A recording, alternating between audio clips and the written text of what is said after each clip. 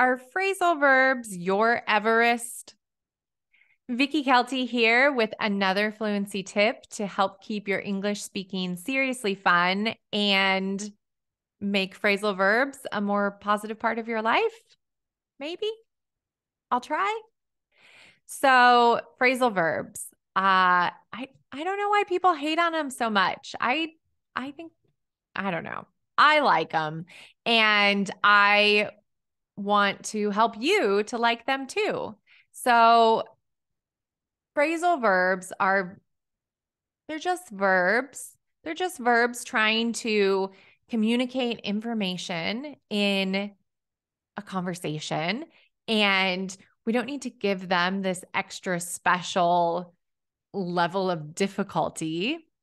We just need to understand them and then use them according to that understanding that we found.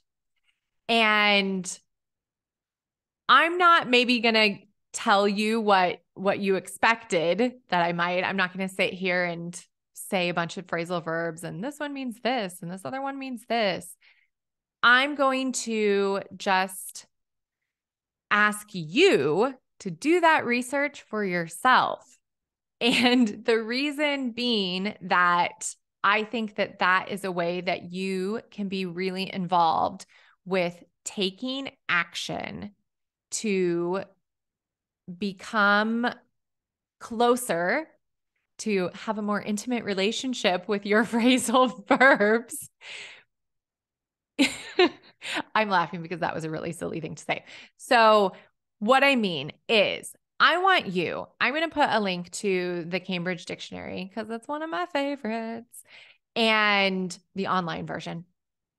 And I want you to take a look at some different phrasal verbs, maybe some that you have said in the past are frustrating or difficult, hard to understand, phrasal verbs that you personally have felt like they've been giving you a little bit of trouble. And I want you to go look in a dictionary and read the definition for that phrasal verb. And I want you to use it in a sentence. I know, I don't ask for much.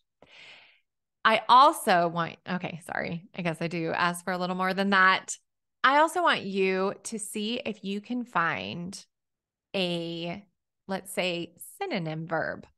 It's pair, because a lot of times our phrasal verbs, they have a phrasal verb is like even though they're, I guess it's real. I was going to say the like, dressed up verb, but really, since phrasal verbs tend to be informal, it's more like the cool relative, or the dressed down, the casual Friday, casual Sunday, whatever verb of the family. So where the regular verb is dressed to the nines, ready to go out and partay at the wedding or what have you, a very fancy occasion. The phrasal verb is wearing the sweatpants and lounging around on the sofa, right? So I want you to have some pairs that you can put together so that when you think of this phrasal verb that you want to use more, because you're excited to get to use phrasal verbs because you've decided that they're your friends. Remember, you like them. Start off with that attitude, and it will definitely help, I promise. That's what I'm telling myself about the subjunctive in Spanish. I'm like, it's my friend. We're buddies. We get along really well. We do. This is what I tell myself. So this is what you're going to tell yourself.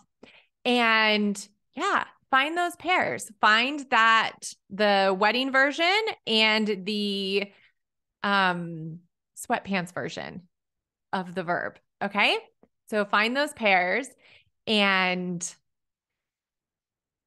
tell me what, I like to give you a little challenge for the comments. Tell me what is a phrasal verb that in the past you have said is giving you a hard time, and share what is the regular verb, the fancy verb, the dressed up verb that goes with it, and share a definition and your own sentence.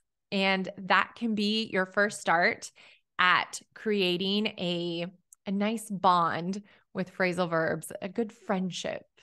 Okay? Your friendship starts today with phrasal verbs.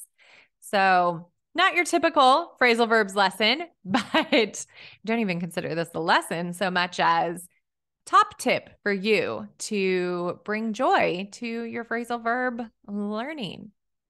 All right, go take some action, my friend. See ya.